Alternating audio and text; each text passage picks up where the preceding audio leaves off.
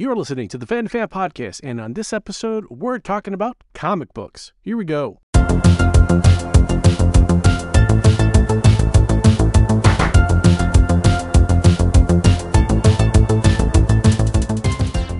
Wonderful. Could you say that again, Josh? Because that was a great sentence.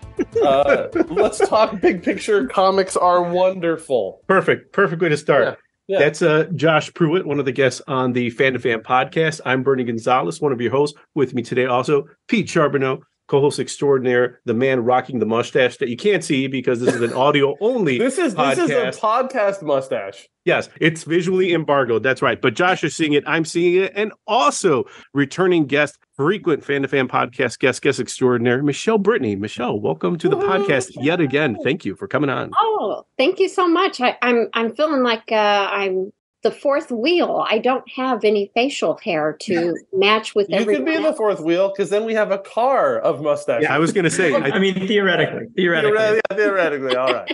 Oh, wait, I have to pull over and go to the bathroom. Is that what kind of road trip is this? We're not there yet. We're not there yet. Josh. Okay. I have my beef jerky. Go ahead, Bernie. No, this is good because for ice cream. Are we there yet? Now I know what parents feel like in the front seat. All right, guys, keep it down. The two of you, lovely returning guests. We've talked about horror movies like Phantasm. We've talked about Highlander. We've talked about Mystery Science Theater 3000. We've talked about Lovecraft, and you guys are certainly in the weeds in genre, writing, creating, developing, talking about all this stuff. And comics is kind of like part of our DNA. And that's kind of a part of who you are, right, Pete? I have a feeling that the three of you are going to outpace me as far as like comic knowledge and just overall breadth. But I certainly, I was a red-blooded American child growing up, so I had great memories of collecting random issues of Spider-Man, the Hulk. I did subscribe. I had a subscription to the original Marvel Star Wars run. Nice. That's probably one of my favorite memories, I think, that I have just in general. Someone gifted me the subscription. And so I just remember going to the mailbox one day, opening the mailbox and seeing like the tan slip cover for it, having no idea what it was, and just like pulling it open and seeing like the Star Wars logo. Still remember the issue is like Lando, Luke, and Chewie are trying to procure some rundown TIE fighters for some like mission where they're gonna try to infiltrate the Empire. And this is before the Star Wars universe really kicked back into gear. Other than the films, there was nothing other than really like these Marvel comics, and so the stories that were told there just opened up a whole new world. And just I feel lucky that I think that was probably the original Marvel Star Wars best run was around that time. The only drawback was that Han Solo, being my favorite character, was frozen in carbonite at this point because this was post Empire. So other than some flashbacks, he did not appear very often. So between that, I got into X-Men for a little bit in the 90s. When you're looking for action, adventure, excitement, X marks the spot. It's Wolverine, Colossus, Dazzler, Nightcrawler, Storm. It's the most popular team in superhero history. Every month in Marvel Comics. X-Men. Look for Marvel Comics where X marks the spot. I went back and did like a read of like the old Tomb of Dracula and Werewolf by Night. That was, again, like I had a couple of booking records when I was a kid, and there was one for Werewolf by Night that was a mashup of a couple of issues. And so like he fights Dracula at the end. And again, just what an amazing way to just get in a child's creativity and imagination was to experience those things. So I've had a love of comics for a long time. I don't collect anything currently, but I have a feeling that talking to you all, there may be a few that will be on my radar after this discussion. So that's my story. As apropos to comics, we can kind of share our origin stories. And I think, Pete, that's probably a story that's going to be similar for a lot of folks, because if you didn't have like a big brother, a cousin, or someone who shared comics with you, or, you were fortunate to maybe have a parent willing to throw in that comic as they were going to the grocery store, that impulse buy, the Archie comic, the things that make comic great. were their accessibility, especially when they were filling in the gaps for something like Star Wars, like your story, right? Like you couldn't get a movie every week, every weekend. So the comics helped to fill in the gaps because you were a Star Wars fan, like you wanted more.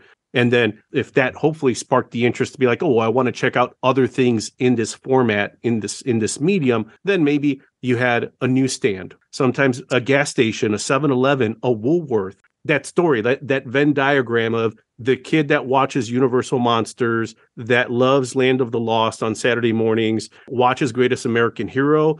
I'm pretty sure if you went back and you asked that kid, they probably had a comic or two or a pile of comics in the corner of their room, X-Men 117 and maybe 302 and then Incredible Hulk. And it didn't matter. Maybe you weren't collecting them sequentially, but they scratched that itch to be like, these are worlds that I want to visit and I'll check them out when I can and how I can. Well, and before you jump in, one of the things that I'm curious to hear from the three of you, because I know like some of the lengths that I went to get comics when I was a kid, and this is coming again from someone that like casually was a comic book reader, but just scrounging those spinner racks. And the closest comic shop to me was in Lake Ronkonkoma, which is like probably a 45-minute bike ride, and I would do it like on the weekends. I would take off, and again, this is before GPS. Like I had to look at a map to figure out where I was going, and making those treks out there to just like comb through the boxes and find some of those gems.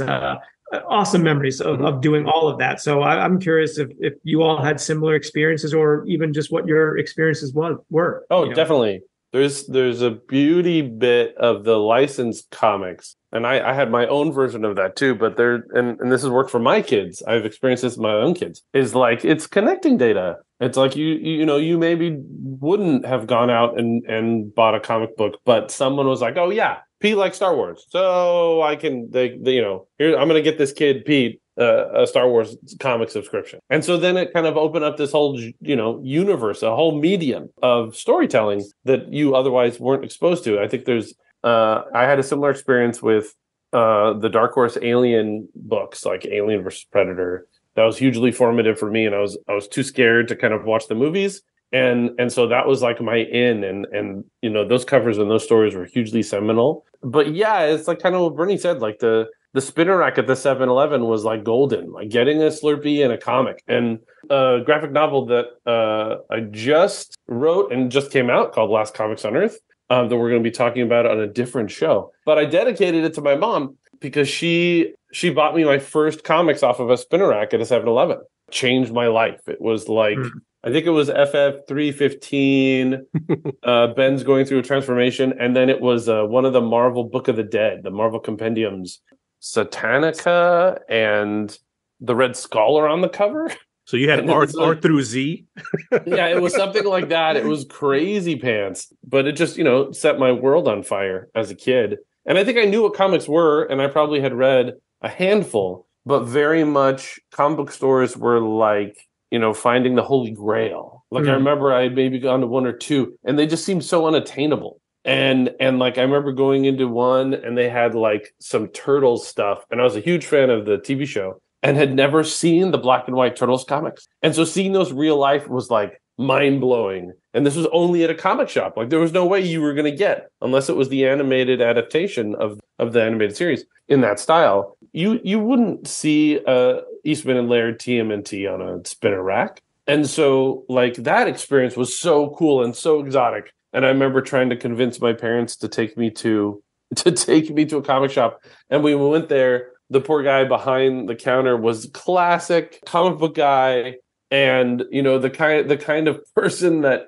fits that cliche. And like my brother would not stop hassling me about it, like my younger brother. And my mom had this thought of like, oh gosh, if I buy my son these comic books, he's going to turn out like this not so healthy character, kind of surly, sitting behind this counter. And like, so it totally like eclipsed my comic book experience after that, where I couldn't talk them into it for a couple of years. But that was kind of my entrance, was 7-Eleven spinner racks. When they stopped doing that, like a little part of me died. And it was actually just before at the onset of the pandemic, where I bought my own spinner rack, because it was so formative. That experience was so formative to walk in there and just look at these comics and just like soak up all the worlds and characters. Yeah, that kicked it off for me. That kind of changed my trajectory. So, Michele, I wanted to ask you, because you've done comics journalism. Yeah, I have kind of entered the comics world a couple of times. My first time, I was probably about 5 or 6, and I had reading comprehension issues. And so my grandmother, who was always there and supportive, she had tried books, and I know it's surprising, I didn't really like reading books when I was really young. And I think it was probably because I had trouble understanding what I was reading. And so, we'd always go to the grocery store. She'd see Casper and Richie Rich. Those were kind of my early comic books that I read. And it was more out of my grandmother trying to get me to be interested in reading and to understand what I was reading. And so that's kind of how I first kind of touched into the world of comics. We're talking early 70s. There wasn't your friendly, warm, inviting comic book shop down the street. It was going to the grocery store, and whatever they had is what got picked up. And I don't really remember my grandmother buying too many of them. I think probably like maybe half a dozen. And then it wasn't until 30 years later, surprisingly, when I was at UW and I was the managing editor of our college newspaper or university newspaper. I had just met Nick. I think he and I had been going out together for a while. He would read some comics. He had an interesting series called 100 Bullets. Preacher. His roommates were reading Batman, all the superhero. All of a sudden, this world was starting to I was becoming aware of this world of comics. I read, I think it was Batman, The Dark Knight Returns. And then I was also reading Kingdom Come, my first forays into comics as an adult. And that was probably right around 2005. Right away, I was already in the world of comics that was improved, and you could follow your writers and your artists and things like that. So, those were two of the series that I read first. I read Preacher. Yeah, after that, I went to a comic book store that wasn't too far from me. I was looking at all the shelves of all the new comics, and I was trying to find a comic that was the number one issue, something that was the first issue and that's all there was. So that way I could pick up on a series that was brand new. Oh, cool. I came across Warren Ellis and Ben Temple-Smith's Fell. And that is what really, really hooked me and kind of took me off in a different direction. I wasn't ever all that attracted to superhero comics. I'm definitely more interested in independent and foreign. And part of that is through, I think, the fact that my trajectory took off from consumer to actually being a critical analyst of comics. But then also I was looking at previews. I got into looking at previews every month and really scouring through the 400 pages to look and see what sounded interesting. What did I think would be a series that I'd want to read or a one shot or whatever. That's kind of an overwhelming experience, huh? Yeah. And so that really got me into a lot of the other comic book titles that weren't as popular. They weren't as mainstream. And then also we ended up settling down at one comic book place because we moved to a place where I think it was like less than a mile. There was a comic book shop. And the fellow there, it was Spy Comics. And the owner was Richard Spychansky, I think is his last name. Always had trouble with his last name.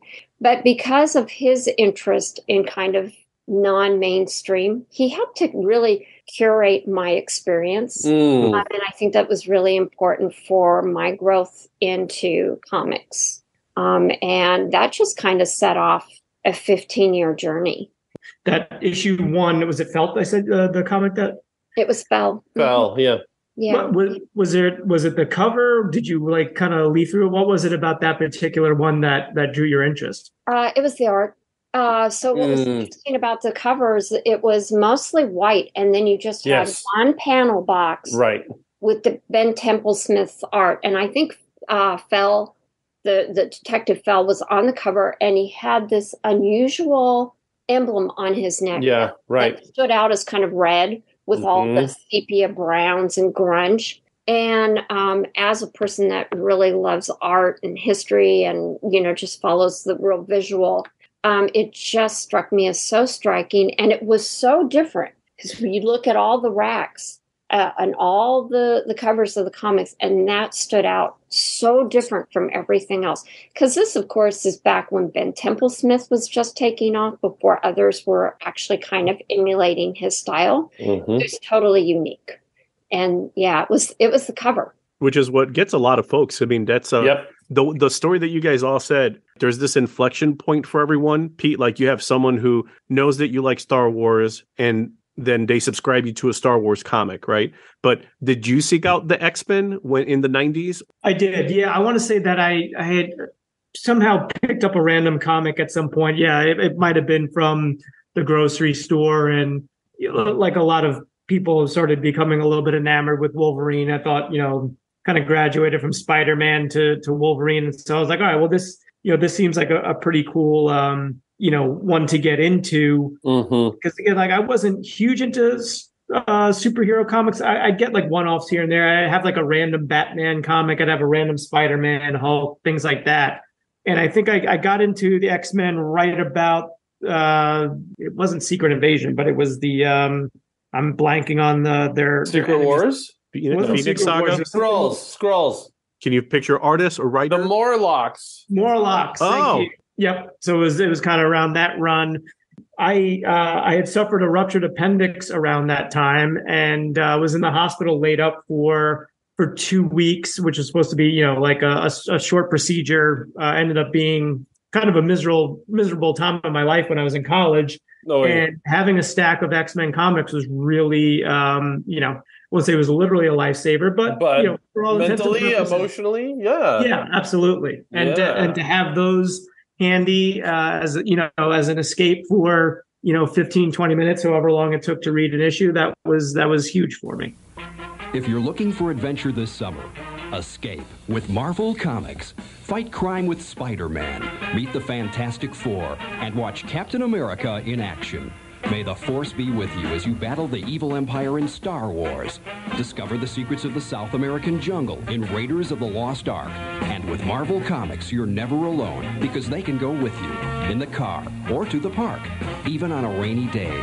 Marvel Comics are your ticket to fun and adventure this summer. From Michele, your grandmother giving you an Archie comic, Josh, your mom having you at the store and buying you the comic that was there, what was available for whatever you, was for available. her, right? To then that next inflection point where you actually start looking for the thing that scratches your itch. And in your case, Michele, like, all right, well, you have this love for horror and genre, and then you see something like Fell with Ben Templesmith's art. And then, like you mentioned, some of the Vertigo titles like Preacher that were gaining your interest, less of the typical superhero fare that dominates so much of comics, where people almost mistake that it's a genre, not the format. That capes is not everything. It's just part of the thing. But that feels like that's that moment, I think, for a lot of us where, like Josh, like you said, once you go to the comic shop, you see that there are more options. So now what are you into? Because very likely when you go from the 5 things available on the spinner rack to the 5,000 things available on the shelf in long boxes, the aperture opens up and you're like, wow, what else is here that I like? And hopefully if you have someone that's willing to kind of guide you through that and not be the stereotypical comic book guy at the shop, that might be a little difficult to maneuver with when you're just like, I don't know. And I just need some help. And if you're willing to help me, need some help, right? Yeah. I think the best comic shop owners and workers are of the superhero family of librarians who can recommend and put the right comic in the right young or older person's hand. And And I want to connect that to that dot that Michele, you threw out there with previews. So because for folks that are not familiar, and Pete, I mean, if you're not familiar with, have you ever heard of the previews book? No, I don't believe I have. So the previews book is basically like a monthly yellow pages that's released by the comic book industry that is printed on newsprint. So it has a lot of the aesthetic qualities of a yellow pages as we remember it. Maybe folks who are listening may be like, what is this thing you speak of? But it was a resource that was available. A lot of homes had it. You used it to reach things on top of shelves that were a little too high or to call people when you needed plumbers and such. But in the comics industry, you get this thing printed out every month and proves the point. It's a newspaper. It's newspaper print because it's cheap to produce because you have to do it so often. Why? Because there are a shit ton of comics released. So if you're just like, hey, I'm here, what is there for me to find? It's like there are so many options, so many pages to flip through. It can be incredibly overwhelming. And you almost have to like be willing to do some of the work on your own to be like, I know there's something out here that I'm going to like. I just have to find it. And for sure, you once you find it, it seems like, you're in for life. Absolutely. Well, Bernie, what was kind of your experience? Mine was kind of a hybrid of Pete's and yours and a little bit of Michele's as well, because I remember growing up, G.I. Joe comics. It's kind of like the talk about connecting dots. The toys are out there. I'm breaking every thumb and crotch that I can possibly get my hands on with the G.I. Joe figures. There's no rubber band that I haven't worn down to bits, except Snake Eyes, because he's Snake Eyes, so you don't mess with his thumbs and his crotch. A sentence that you can absolutely take out of context. By all means, please do. But for parents who are like, hey, he likes this, so we will get him that. So at a Kmart, at a Woolworth, at a Walgreens, they would be like, okay, well, here's issue 27 of G.I. Joe.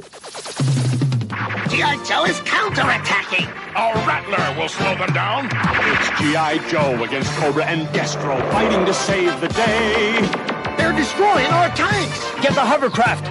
Joe never gives up. He's always there, fighting for freedom over land and air. G.I. Joe, American hero. G.I. Joe is there. They're beating us. We better call Zartan. What can he do? Find out in the adventures of G.I. Joe from Marvel Comics. Similar to what you guys, what's available. Yeah. That's what I got. And then at one point, I remember it distinctly, kind of like that Fantastic Four you mentioned, Josh. It was Infinity Gauntlet #1 because it was like a magnet. And I see a Hulk, and I see a Spider-Man, and I see a Captain America, and I know I don't have a lot of money, but I know all these characters that I have variations of underoos about are on the cover of this comic. So I feel like I'm going to get my money's worth. And there you go. It looks pretty cool. Like it looks action packed. So that checked a lot of boxes when I could start saying, no, this isn't the issue I was given. This is the issue I'm going to pick. And then when you go into the back of those pages, same thing like those Star Wars comics, Pete, that you got, you start seeing, wait, this Marvel Comics makes other things and I could subscribe to other series. And then that started opening the door for me to realize, well, this is cool. Now I want to find out what Captain America does. And okay, well, where do I get these things? Oh, they're at comic shops. And eventually 90s comics boom. We go from like that black and white explosion that Turtles was a big part of, like you were talking about, Josh. For sure. You go from black and white Laird Eastman to Teenage Mutant Ninja Turtles by Archie's, and they're very available different at every Walgreens. Very different, but closer to the series that we closer to the series that we watched. Yeah, and then you go to a comic shop and you're like, "What is this black and white Turtles thing? Wow, this is not what I'm used to, but I'm willing to check this out." And then when you read it, you realize much more mature in tone, and it's inspired by something called a Daredevil and by this guy named Frank Miller, and then You kind of close the loop on Dark Knight Returns, because then you start seeing these seminal works and you realize that comics are more than Archie. Comics are more than the few things that just happened to be there when you were checking out at the grocery store. DC. Incredible. Action. Astonishing. Adventure. The coolest heroes. The hottest heroines. And the most outrageous villain. Top for TV in the universe. These ain't your daddy's comic books, fanboy. The DC Comics. Get your DC Comics at Merlin's Downtown or Gorilla Bob's on the North Side. Yeah, another thing that I'm curious about, certainly Josh, Bernie, and myself, our introduction and inflection point were through like, IP. So like Star Wars, Ninja Turtles, G.I. Joe. Like that's how we got in. Like Michele, you did a little more searching on your own to find that, that first comic that was going to speak to you or that you were interested in reading and learning more about. But I'm curious for all of you, like at what point do you make that jump from, okay, like I'm a Star Wars fan to, discovering who, certain artists are. And then you can almost kind of start, I don't know if you change, maybe you do, but maybe it's more like parallel lines of like following a comic that you really like, but then also like really being turned on by certain artists and like, okay, well, what they're doing here is super interesting. So I'm going to follow them as they go from book to book to book. So I'm curious how that worked for the three of you. Because I'd started with Fell, and I really liked Ben Templesmith's, I started looking at what else he was doing. And that actually led me to Steve Niles and 30 Days of Night. Oh, yeah. I ended up following Steve Niles and Ben Templesmith quite a bit. More than IPs, I think I followed actual individuals. But definitely I can see connections. Ben Templesmith was the jumping off point that led me to Steve Niles, that led me to Bernie Wrightson, that led me on to other writers and artists. I would also say that I took a real interest in the publishers. So again, I kind of shied away from DC and Marvel and went more towards Dark Horse and Magnetic Press, which is more recent. I'm going to not pronounce them right. It's Archaia. I don't know. Archaia. And so I started following publishers. Archaia ran a series called The Killer, mid-2000s. And I think it was a French story following an assassin that had been translated into English. I don't think I've really changed that much from that. I follow particular people or it leads me to something. But I will definitely see that, certain genres like spy genres. So I got into Ed Brubaker, Joelle Jones, who did Lady Killer. So good, yeah. Those the Femme Fatale, all of Ed Brubaker's stuff. I've followed Steve Niles again, particularly Criminal Macabre. I guess I'm really a lot into mystery and a lot into horror, which makes sense. What about you, Bern? As a comics artist, the art always spoke to me. Not that the writing, I was uninterested in the writers or the writing, but the art had to do the sale. Like once the art had me, like I was in.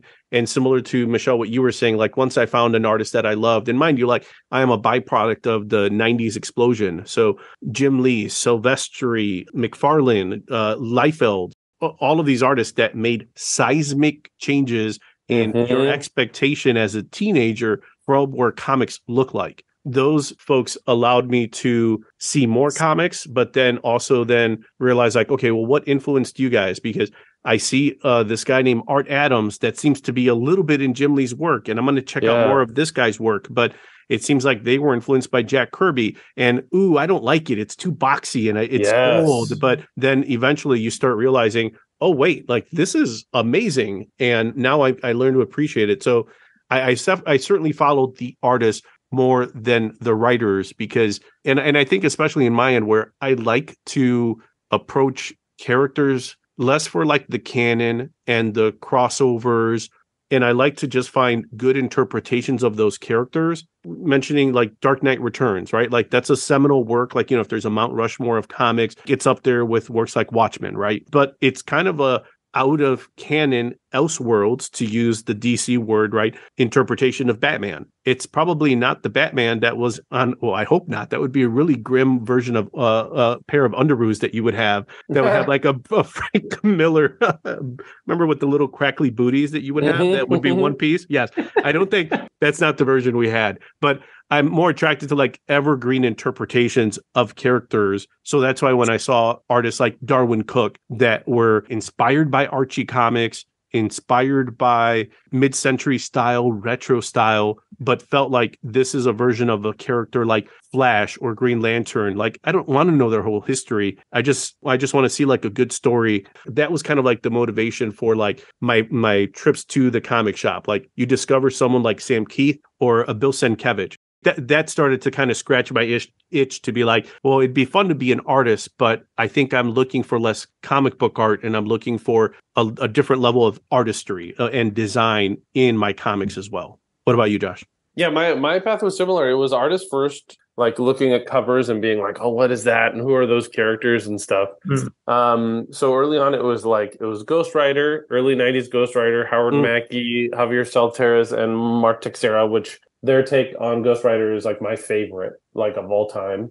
And then, it was the X books, right? It was X-Men, X-Force, New Mutants. But I didn't know. So for instance, I have this very strong memory of like my parents, having to go to Costco with my parents, and I can talk them into buying this comic 3-pack. Ooh, the 3-packs. Like New Mutants 3-pack, 100 or 99 or whatever when Liefeld was ushering the book into X-Force. And like, that's why I picked it up. But inside was a Walter Simonson written and drawn Fantastic Four, which is now a piece of it was like Walt drawing dinosaurs, which is his favorite thing in the world. Literally, his signature is in the shape of Brontosaurus, for those who don't know. Yes. But like doing the FF on an island that's slowly shrinking, like it kind of blew my mind. So then it was like, it's following these artists. And then, as Brittany said, it's like, it's that Image explosion, picking up Savage Dragon and Youngblood and Spawn and waiting in line at Comic-Con, in 92 to get McFarlane to sign my Spawn #1. Comics were everything, and I was certainly reading Wizard Magazine, and I was like learning about rights issues that I knew nothing about, just getting a sense of it. At the same time, it was like developing my tastes too.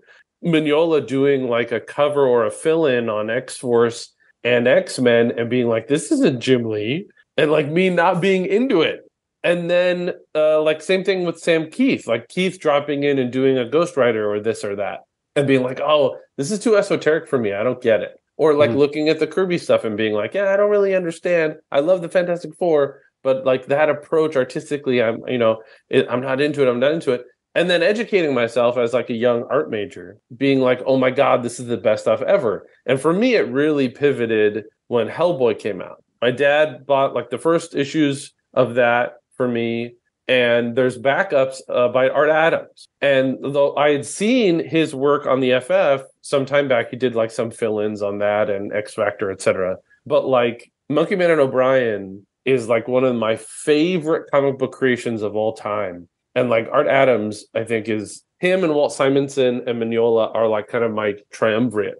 Jim Lee is still one of the finest draftsmen people we've ever had in comic books for my money. And his X-Men stuff, I think, has yet to be touched in any way, shape, or form. That X-Men 1 through 3 that relaunched. Those artists in particular, like kind of educating myself, learning about comic book art, starting to appreciate Kirby a little bit more. But like Monkey Man and O'Brien and Hellboy, Simonson run on Fantastic Four, and Simonson doing RoboCop versus Terminator.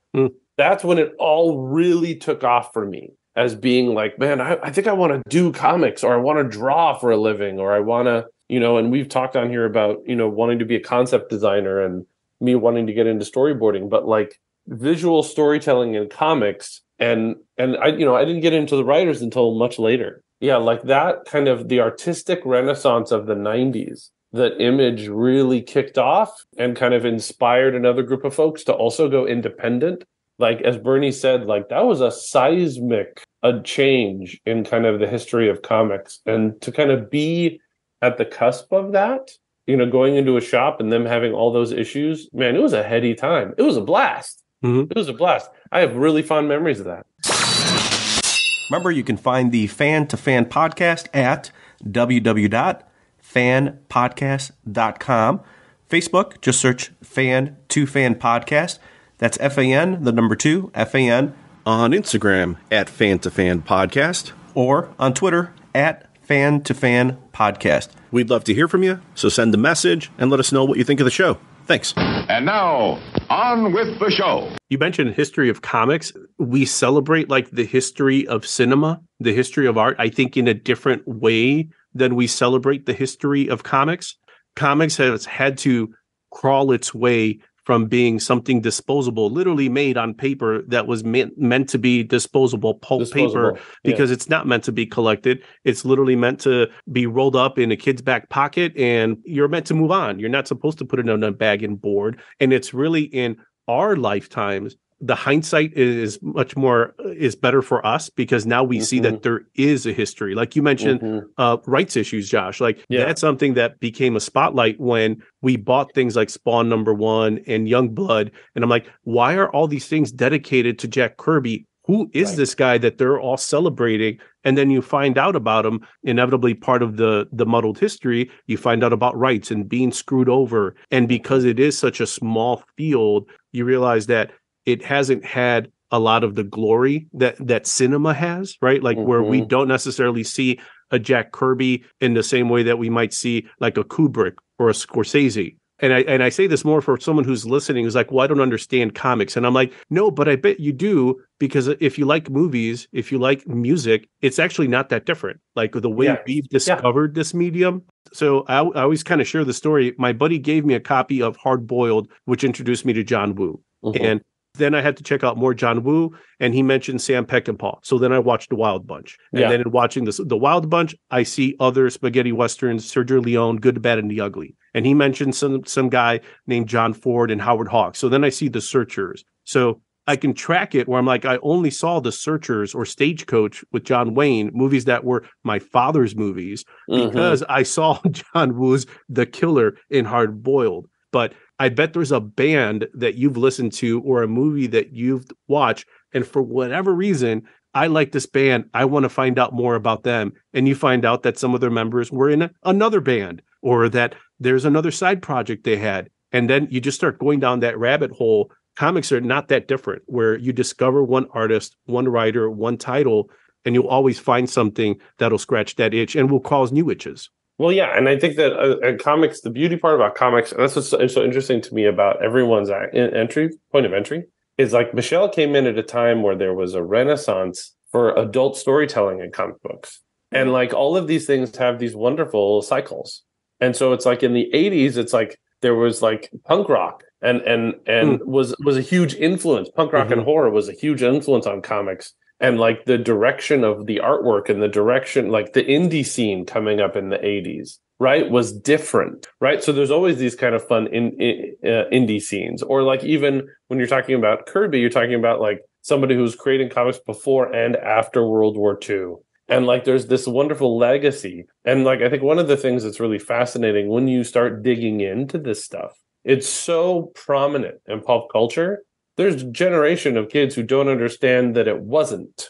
That, you know, for instance, comic book movies were like a joke. Like people were like pointing at movies and being like, well, that looks like crap. Like comics must be terrible. And like now it's like people who know comics like that's a much bigger part of popular culture than it's ever been. And then when you start going back and doing that research and realizing that so much of the Marvel movies and those giant successes came from like 3 or 4 people working in the 70s, a blue collar comic book pencilers and inkers and writers just doing their job. That's the kind of the joy, I think, of comics, is like being able to go back and dig in, and kind of what you're saying, Bernie, is like seeing these connections and inspiration points and being like, oh yeah, you know, like Walt Simonson was a paleontologist major because he loved that stuff. And then, you know, he came to this other thing later, getting into those personalities and those quirky stories and unpacking them, and then finding those artistic and written sensibilities that appeal to you.